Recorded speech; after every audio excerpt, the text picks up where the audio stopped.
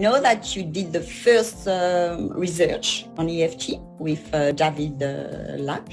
And on top of that, you were, as a psychologist, you were using a lot EFT with children.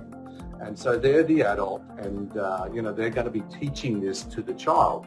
But before teaching it, you learn it. And there's one thing to learn tapping. You can learn the process of tapping on the points, and of course you can teach that. But if you haven't learned it in your body, if you haven't experienced it in your body, then I encourage you to learn it in your body so that you will feel congruent when you go and you use it with other people. Because it's much easier to sell something that you have already purchased for yourself, because you know the benefits. And therefore, when you say this is good for you, you won't be just saying do what I say, you'll be saying do what I do, okay?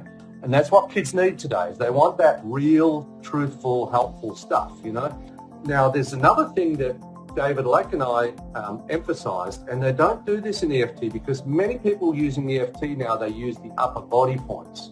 Yeah. We teach people to tap on the finger points and using the thumb of the same hand to tap on the finger points.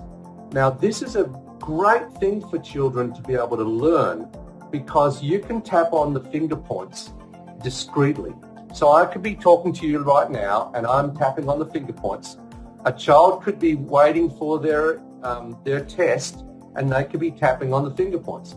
They could be waiting for their turn to have to do their talk in front of the class and they could be tapping on the finger points.